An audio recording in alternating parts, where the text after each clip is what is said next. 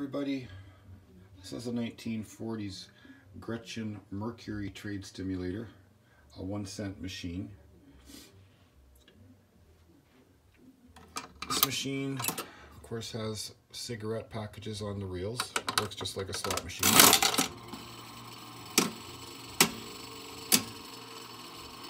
And we don't have a win there, so the shop owner would have just made a penny on that.